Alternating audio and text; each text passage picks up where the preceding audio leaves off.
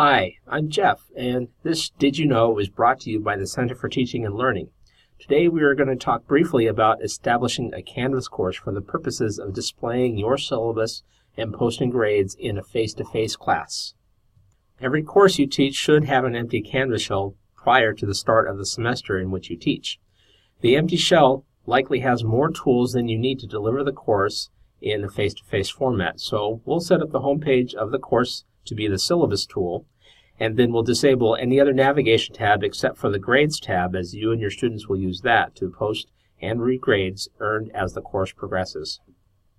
The first step is to set the home page, or the Home tab, to be the Syllabus tool. So to do that, I'm going to click on Choose Home Page, and at the bottom of the list we choose Syllabus and then Save. And now this is the Syllabus tool as the home page. This is where the students will land when they access the course for the first time. Since the Home tab of the course is essentially the Syllabus tool, we can now disable anything else except for the grades. So to do that, I'm going to click on the Settings tab on the left hand, and then the Navigation tab across the top here, and anything that we don't need we're going to disable. And we can do that by either dragging them down to the list here below, or by clicking on this little gear icon and choose Disable. And I'm going to continue to do that for the rest of these, except for the grades, because we'll need that for the students to see their grades. I'm going to speed this up for the purposes of saving time in this recording.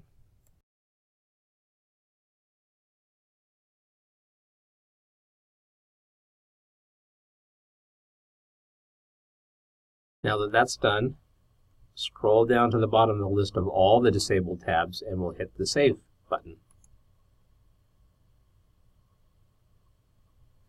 All the disabled tabs will show up as grayed out, meaning that they aren't available to the students.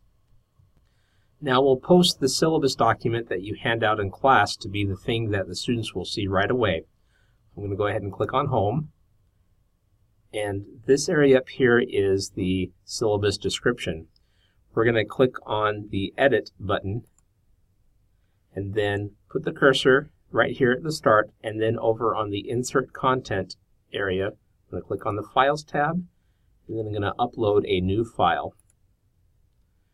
I'm going to browse where my file lives on my computer. In this case, it's going to be on my desktop. There it is. Click on Open. And then I'm going to click on Upload. The link to the document and the document file are now in the course. So what I'm going to do as a courtesy to the students to make it easier for them to see and access the syllabus is I'm going to make it auto inline preview. To do that, I'm going to place the cursor somewhere inside the link to this area and then click on this chain link. And I can click on where it says Auto Open the Inline Preview for this link, and then Update the Link button right here. The last thing to do is to update the syllabus description by clicking Update Syllabus. And then in about 10 seconds or less, the syllabus document will auto preview and render right inside the Canvas area right here.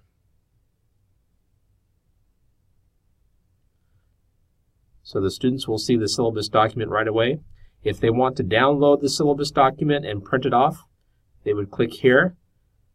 But otherwise, if they just want to read it, this is where they can do that. They don't have to download it if they don't want to. To be able to post grades for your student, you will need to have use of the Assignments tab. It's grayed out here because it's disabled to the student, but you can still access it. I'm going to click on Assignments. Every published assignment in this area shows up as a grade column for you and your students. So to quickly add an assignment, I'm going to click on this plus button.